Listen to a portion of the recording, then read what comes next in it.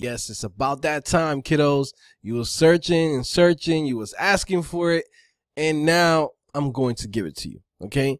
You wanted to learn Python, this is the place to learn Python, CodingPhase.com. Python is one of the most popular languages out here, period, and one of the most loved languages that's out here in the game of web development, programming, software development, etc., right? People just love Python, right? Now, one of the things that's really cool about Python is the fact that there's jobs, high-paying jobs, right? And that's where it really comes down to.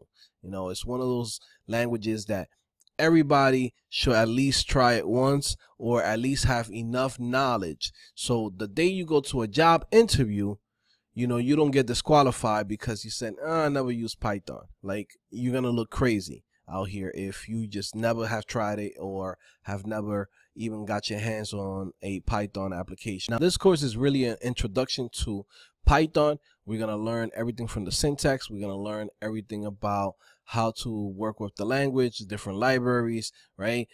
Creating a website with it, right? So pretty cool projects. Anybody that has ever taken one of my courses, you know that we come in and we build real projects, things that you're going to do at a job. If I'm going to come in and create a course for you on Python, it's going to be something that is going to make you an attractive, you know, candidate to any position that's out there, right? It could be for the front end, it could be for the back end, and at the same time, like, it's still going to help you out because now you have that tool. Now you have that tool that you can come in and tell people, hey man, yes, I got experience with Python.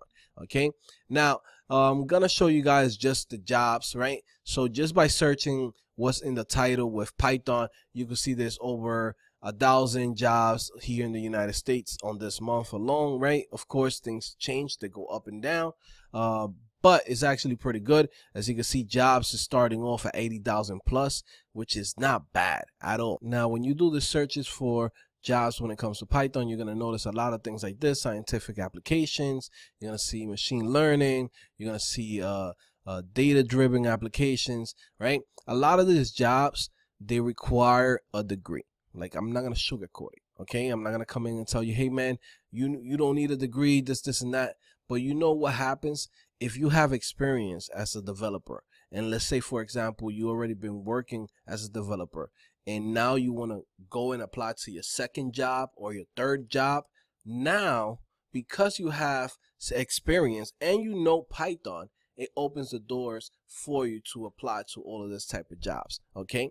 Now, once again, like I said, there's a lot of jobs that are going to require a computer science degree, but it's fine. Okay. There's going to be jobs like this kid, I forgot his name, one of the subscribers here on my channel, who literally, he focused on the front end, but the company that he works for, the whole back end is in Python. They hire him as a front end developer, and because he also have experience with Python, he doesn't have a college degree, he doesn't have experience. They hire him specifically for the front end, but because he knows how Python works and he knows how Django works, they already gave him the job, because it just looks like, okay, at least he knows the environment that we have here. Even though he might not be working on Python in the back end and he's focusing on the front end, at least he knows how the applications are built and how it actually works, right? Now, once again, you can get jobs being a Python developer, right? Back end developer. But if you are a front end guy, right, it's also good to know Python. So when you go to these job interviews and their backend is in Python, you could say, hey man, I also know Python. So I know how the environment works and how, you know, basically the code base looks like. So I could hit the ground running without you having to come in and teach me, well, you know, now we're going to have to teach this guy how to work with Python and how the folder structures look and this and that. It's like, nah, I already know that. You get what I'm saying? I want you guys to just have as many skills as possible, or just enough to say, you know what, I'm comfortable with a couple of different skills. Of course, you got to master one thing, right? If you want to focus on Python, it's up to you. You want to focus on Python, right? Become a full-time Python developer. But there's a lot of my students who are focusing on the front end, and I want to give them this exposure to Python, and like that, they can actually see how those projects are. Okay. Now, as you guys can see, if you search Python by itself, there's like, 57,000 jobs out here, straight up. Like, it's crazy.